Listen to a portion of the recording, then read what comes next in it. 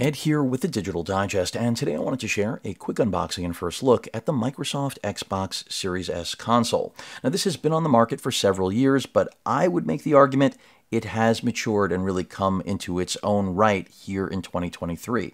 And that's because it is a completely cloud-driven console, unlike the more expensive Series X that I've owned since launch, which means that here in 2023, it's really living its best life, because if you have a subscription to Microsoft Ultimate Game Pass in general, then you already have the platform, the doors open to really make this a fantastic, affordable gaming machine. And then in addition to that, if you want to stream anything for regular content consumption purposes, it also is going to do a phenomenal job with that. So without any further delay, let's go ahead and get this thing out of the box. I'll include a link in the description, and keep in mind that the $150 price tag that I was able to get, and excuse that I'm having trouble with the tape, but I do have some neck issues for anyone watching the channel.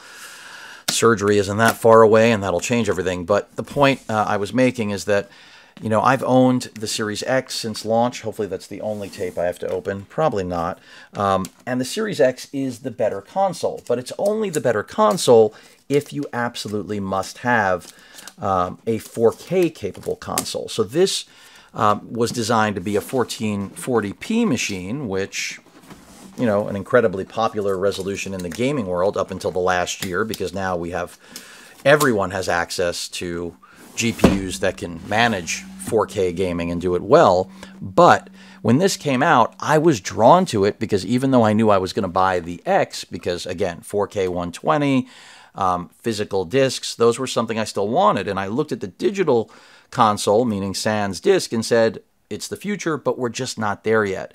Here in 2023, I do feel we've gotten there, because if, like me, you don't buy a ton of games for your Xbox, but you do use that Ultimate Game Pass, and you wish that the console was smaller, maybe designed with a little bit better aesthetics, not that I dislike the aesthetics of the X, I think it's a really nice console, that's where something like this comes into play. And this wouldn't be my primary, this would definitely be a secondary machine, but because the Ultimate Game Pass has gotten so good, I could easily make the argument that this is going to be worth it to more consumers than the Series X. Also, portability. You actually could take this with you somewhere. I would never dream of taking the Series X with me anywhere. So, food for thought. Let's see what else is in here without damaging any of the camera gear that the box is colliding with. But I think the only other thing we're going to see back here is the power brick, which is exactly what we've got alongside, of course, a standard controller. And yeah, that's it. I mean, remember, the controllers retail for about 50 bucks. So that in itself already is great. No power brick. Let me go ahead and get this thing out of the way, and let's talk about capability again. So for me personally, I love my Series X. I think it's the best console on the market, but I've always kind of looked at the PS5 digital and said, I wish that Microsoft did that instead of doing this. Fact of the matter is, it's so far out now that, you know, PlayStation has had so many problems with availability that it doesn't even matter what I've thought about the digital versus non-digital. This is going to be a perfect console for my living room. And, you know, where you have your primary console is different for everyone. For me, it's in the bedroom, you know, 77-inch OLED, 4K, 120 hertz. It's beautiful. I can always flip over to my, you know, a home theater PC I've got for gaming as well. But in the living room, that's where a device like this is going to come into its own. It's small, and in my living room, I really don't have any sort of shelf or, you know, area to keep electronics, you know, things like receivers or anything. I just don't have that going on. But this is going to be perfect because as a streaming device, I don't have a streaming device in the living room. I have a, you know, it's a Sony TV that is Android TV driven, so it's always been better than having nothing, kind of independent.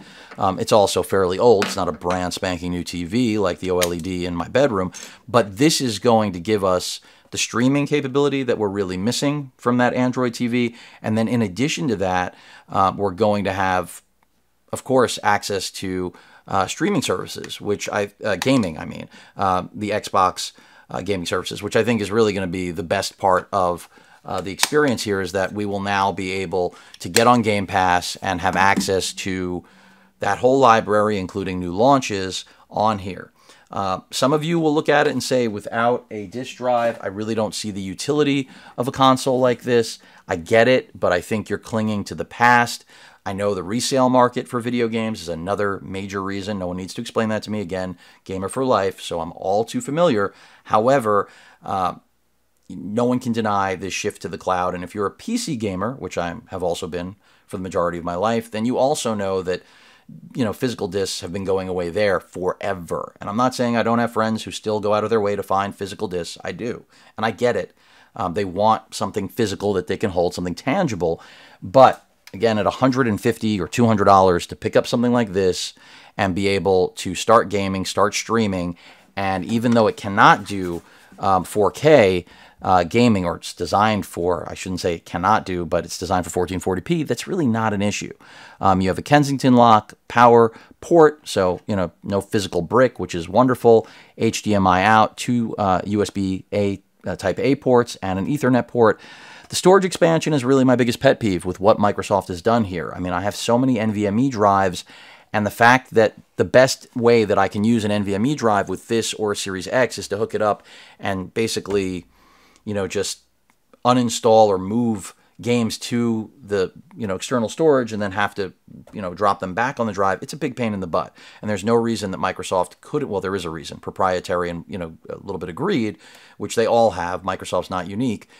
That's the reason we can't just hook up an expensive NVMe drive and have it be an extension of the internal storage capacity.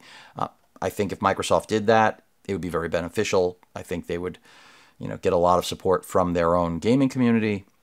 At any rate, it's not happening to my knowledge. Physical power button right there, another Type A port. I mean, it's just a really nice little console. Of course, you can stand this up vertically, vertical, horizontal, it doesn't matter. You're not going to damage discs. But that pretty much is it. I will let all of you know what the experience is like. I probably won't be doing a follow-up on this. This is an old console. Everyone's familiar with it. But again, as a streaming and cloud gaming device at launch, I think this was a dud. In 2023, I think it's a score, especially because Game Pass has gotten really good. I would make the argument that you could have Game Pass and have this console and not need to buy any games. Granted, there will always be a title that you want that isn't on Game Pass. But I think you understand what I'm saying. And at launch, I couldn't make that argument about Game Pass and a piece of hardware like this. So I'm really excited to see the next generation, because I think hopefully this is what it's going to look like. I mean, the whole current generation of console, which is several years old, they're all PCs stuffed into small consumer boxes like this. I just want to see that continue to evolve and get closer to something like this being the next high-end console form factor. With all of that performance, going to be tough. But I think they can do it considering what we see happening in PC gaming. Either way, a steal to get this for a little over or a little under $200, because it's just capable of doing so much. Even if just to compete with something like my NVIDIA Shield, which can also game, but of course doesn't have access to Microsoft's cloud experience, which is in many ways, of course, superior. And then cloud gaming, don't forget that. That's a big part of what Microsoft is trying to offer. I'm not saying it's a perfect experience, it's not, but being able to launch and play games directly from the cloud without having to use any of the internal storage capacity is another big pitch. It does work. I've played games like that. It isn't ideal for everything, but it's more of a beta experience. What can I say?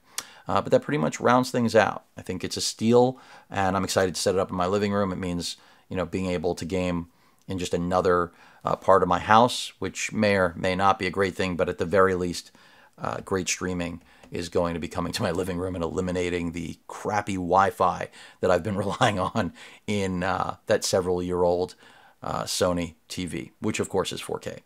Any questions or comments, please feel free to post them at that like button. And as usual, please feel free to subscribe, and please stay safe. Later.